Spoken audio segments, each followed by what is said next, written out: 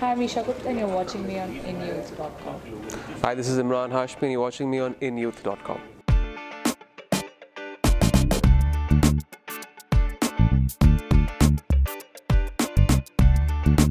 You have been saying that, this is a film that is both for masses and the class.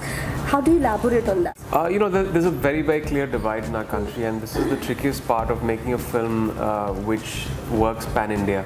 Because when you cross over states, there are different cultures, the different religions, the different dialects.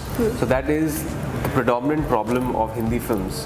It is a plus point also, but also there's a hindrance because you're catering to a variety of tastes. Masses obviously like escapism, that they want to forget their problems and they want to forget themselves when they go for a 2-hour film. They don't want to see a preachy film or something that is boring in nature. I think that there is a dearth of good roles for actresses. Rustam was really good role, it was really different. Commando was really different, again negative. This is really different again. Actually all my characters, whether it was Jannat or even Raz in that sense, they've all been really different characters. Are you saying, does that mean that there are regrets from the past? There are no regrets. You have to first of all understand the reason behind doing a film. Either you're doing it for self-satisfaction, to fuel your creative energies and just attend to that creative aspect and be fulfilled by that, or you go out there and do a film for your audience. They're two very different things. So when I'm making a film which is any of these films, Murder or Raz, my sensibilities per se as an actor and creative person, I have to mold it. I have to work slightly harder to get into a film like that, because I don't really generally consume films that way.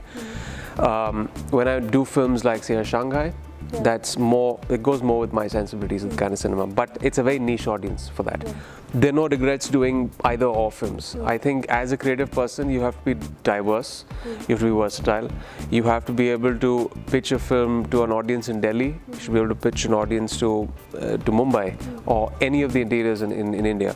I want to step into production also so I can nurture these films and actually do the films that I've always wanted to do and dabble with different subjects and different story ideas. When we talk about it, you also say that there's this brilliant tag which is associated with your name, serial killer of Bollywood. Do you take pride in that? I don't really give it a thought. It's actually become a bit of a hindrance now. In this film it probably works in a way because he's kind of naughty, he's fun, he's flamboyant.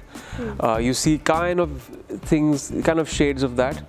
But it is going to become a more of a hindrance because the next forthcoming films might not have any shade of that. And then the media carrying that would just taint those films as something that they're not.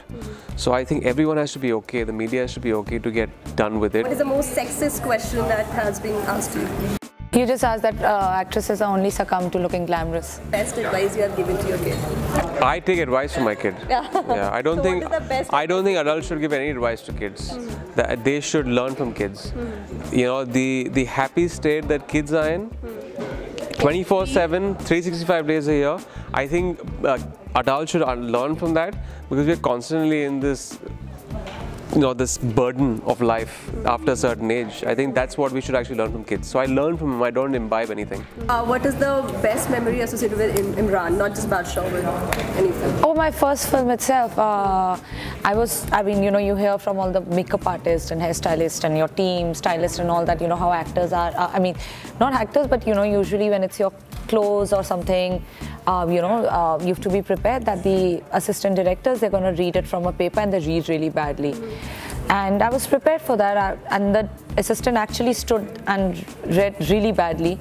And it's not that Emraan wasn't there, Emraan just turned around after a shot was done and he just stood there like, this is the camera, and he just stood there and he was giving me the dialogue, and but I still remember, because I was looking at Emraan and I was acting to him, like I was looking at him, so it just helped me a lot, because at least I'm reacting to him. And that's the best memory. That's a memory you will never forget. I would fall in love with me. Into that. Oh, you were yeah. Oh, this. Yeah. Okay, all right. Yeah. Thank you.